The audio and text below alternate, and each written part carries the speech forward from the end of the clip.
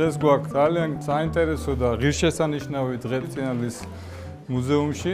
სტუმრად არის ჩვენთან ფრანგი მხატვარი ფრანსუა ანტონიოზი და მინდა მოკლედ მოვყვეს ისტორია. ეს არის გენერალ დე გოლის შვილიშვილი, ეს არის ჟენევ დე გოლის ვაჟიშვილი და ფრანსუა არის მხატვარი. ჩვენ 2 წლის წინ მქონდა მისი მეუღლის გამოფენა წინანდალში და ამის შემდეგ შეუყვარდა საქართველოს, შეუყვარდა წინანდალი და გადაწყვიტა რომ ეჩუქებინა ალექსანდრე ჭავჭავაძის მუზეუმისთვის 40 თავისი ნამუშევარი.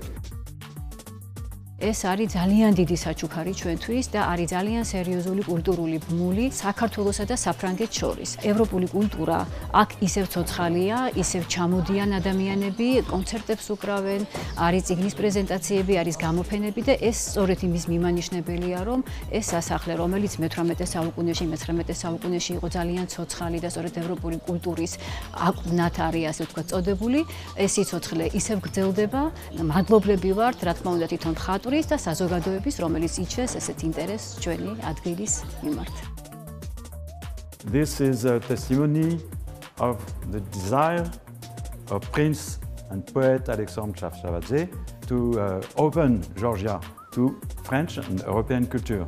I wanted to bring something of my life, my story with painting, and we choose a sort of ensemble rétrospectif. We choose for this exhibition to not be chronological, but to find some relations between the pictures among the dates, among the theme also. But abstraction, figuration, etc., it's not the subject. It's just the color, the palette. The concept is freedom. A painter, like a musician. Today, a lot of classical musicians, they sing jazz.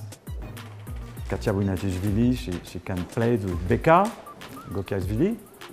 And I think the same for the paintings. აქ არის საფრანგეთის და საქართველოს ასეთი კულტურული ხიდი და არა მარტო კულტურული ხიდი, ვინაიდან ზუსტად ესეთი დღეები, ზუსტად ესეთი გამოფენებით ევროპა შემოვა საქართველოში, საქართველო შევა ევროპაში და ეს ტრადიცია გრძელდება, რომელიც დაიწყო ძალიან დიდი ხნის წინ. ალექსანდრე დიუმა იყო აქ და ასე შემდეგ უამრავი ცნობილი ფრანგი ადამიანი და გრძელდება და გაგრძელდება მომავალშიც.